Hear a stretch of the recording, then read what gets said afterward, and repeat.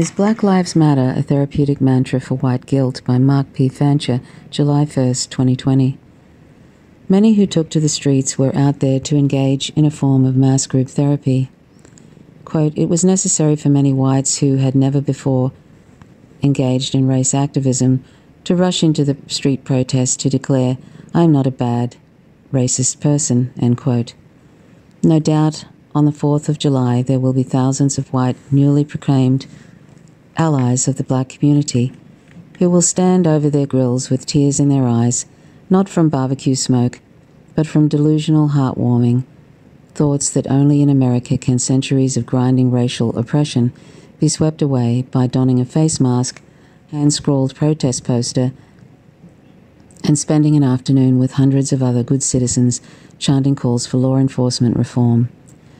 We do not speak here of the militant young white activists who some time ago took stock of their life prospects in a crumbling empire and decided to do all in their power to hasten the demise of capitalism, white supremacy, and the rest of the system's rotten fruit.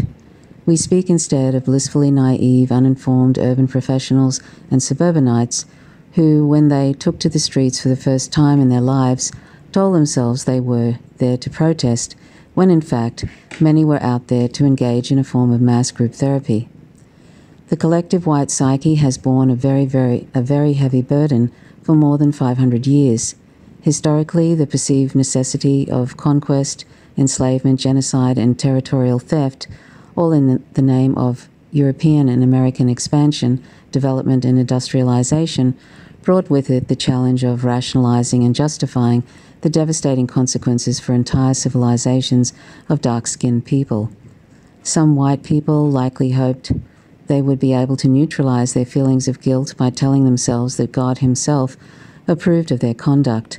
Consequently, petitions were submitted to the Vatican for papal bulls, edicts issued by the Pope, authorizing conquest and slavery. In 1455, the Pope authorized Portugal to enslave Arabs and Africans. Quote, some white people likely hoped they would be able to neutralize their feelings of guilt, end quote.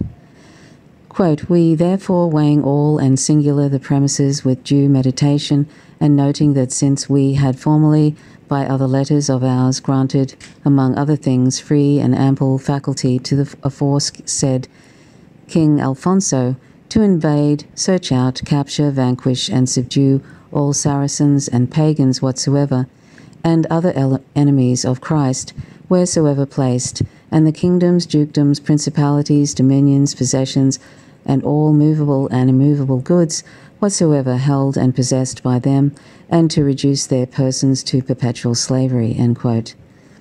But conscience can be a stubborn nuisance, and even the supposed moral and legal authority conferred by papal bull gave the white mind no guarantee of peaceful sleep.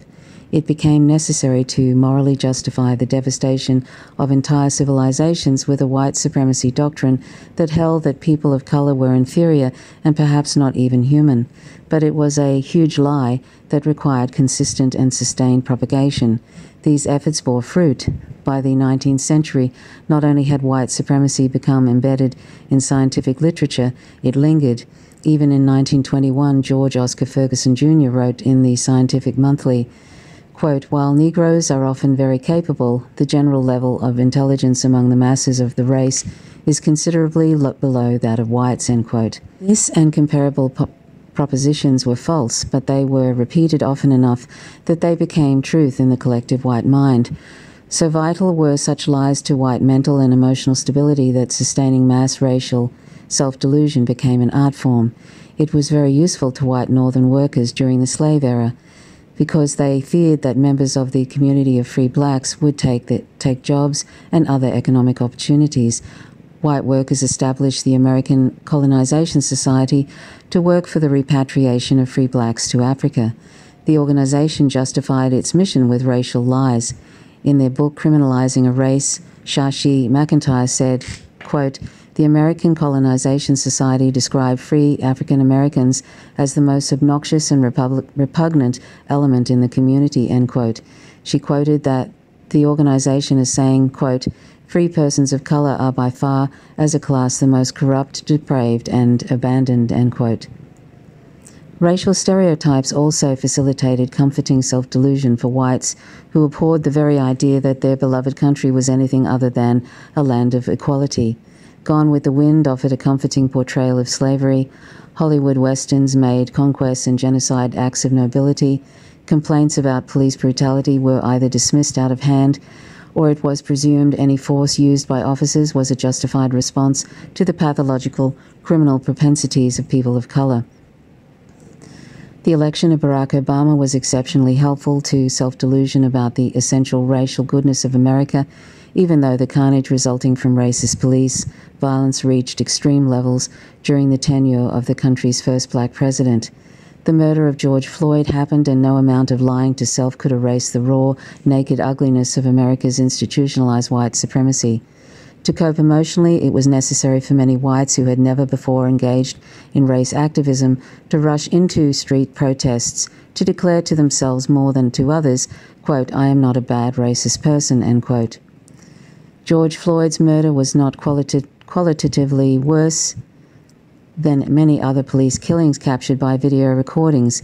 Eric Garner also couldn't breathe. Walter Scott was shot in the back in cold blood. In Saginaw, Michigan, black, homeless, mentally ill Milton Hall was executed by a police firing squad. The list seems eternal. The Floyd murder was different only because God chose to touch hearts and minds and forced an honest acknowledgement of who and what America is all about. We of the world's African family will continue to monitor what white folks are doing in reaction to this divine revelation. Our fondest hope is that the protests are not merely therapeutic strategies for coping with a disturbing reality, and that they are instead early signs of an epiphany leading to the real transformation of hearts, minds, and souls. But at the same time, we know that we should not hold our breaths. Regardless of the degree of sincerity of white allies, the essential objectives of liberation, independence, and self-determination shall remain ours alone to achieve. So that was Mark P. Fancher, who is an attorney and writer. He can be contacted at mfancher@comcast.net. And this is from the Black Agenda Report. Please subscribe to the Black Agenda Report. The Black Agenda Report is a very prescient source and with wonderful writers with an analysis from a black left perspective. Thanks for watching. My name is Trish Roberts. You're watching Faint Signals from Vega. Till next time. Bye for now.